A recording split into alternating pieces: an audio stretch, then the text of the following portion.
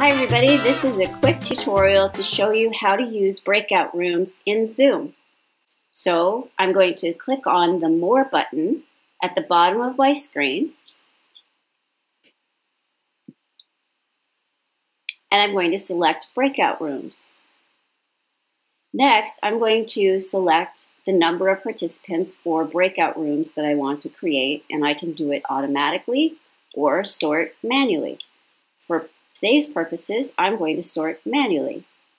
I'm going to click on Create Breakout Rooms, and now I'm going to assign my students to a room.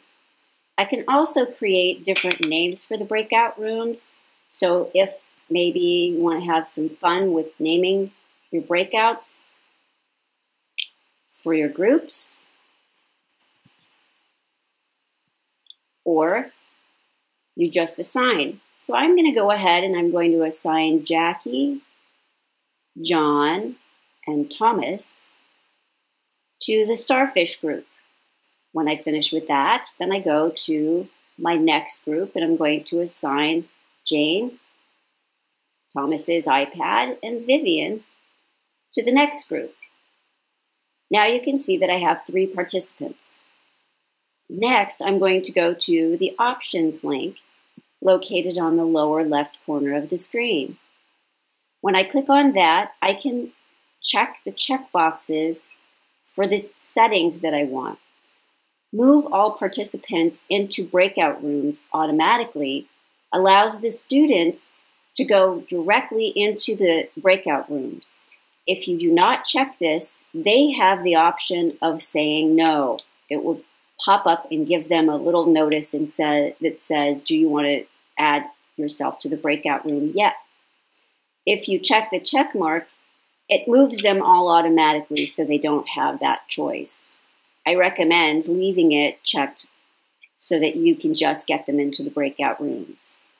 Allow participants to return to the main session at any time will allow them to come back into your main room. If you'd like to take a quick break while they're doing their group work, you may want to uncheck the checkbox so that they can only come back to the main room when you bring them back in.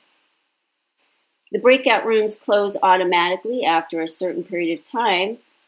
You can put in your minute usage there, 15, 10, 30, or just in this case, for today's purposes, we're going to do 1 minute. Notify me when the time is up and allow countdown after closing the break room. Set the countdown. I usually like to set it for 10 seconds so that it's easier to see. Once you're finished with that, just click back to the regular window and click on Open All Rooms. If you notice, before we add everyone to the rooms, you can also add an additional room if someone adds to the class late. Now, participants, are you ready to go to your breakout rooms and work in your groups? All ready. Okay, let's get started.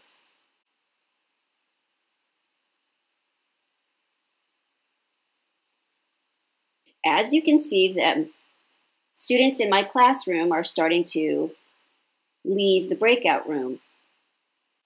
I can also join the room to see what my students are doing when they're in their groups. So let's click on the Join button and we'll join the Starfish group and see how they're doing.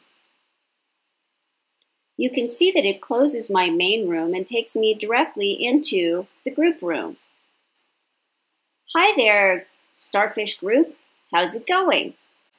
Hi Valerie, everything's going just fine. It's going really well. We're just getting together and talking about how to use Zoom. Fantastic. I'm going to go back out into my main room and join the other room now. Thanks, Have Valerie. fun. And I'm going to return to the main session. You can see it actually takes me out of that session and brings me back into the main session.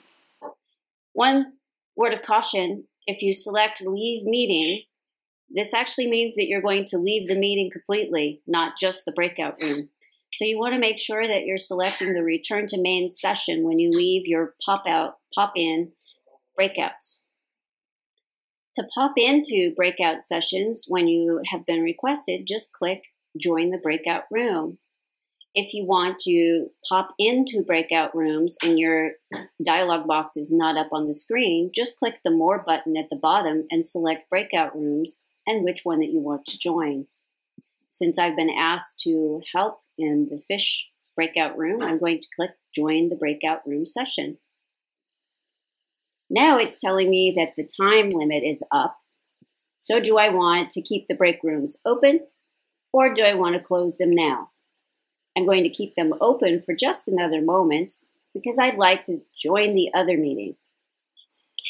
So once everyone is in the meeting, if you would like, you can broadcast a message to all just by clicking on this little link at the bottom of the breakout room meeting screen. And you can send them all a message. So now you're ready to close all your rooms. So you're going to click on the Close All Rooms button. And within a couple of seconds, everyone will start to come back into your main room.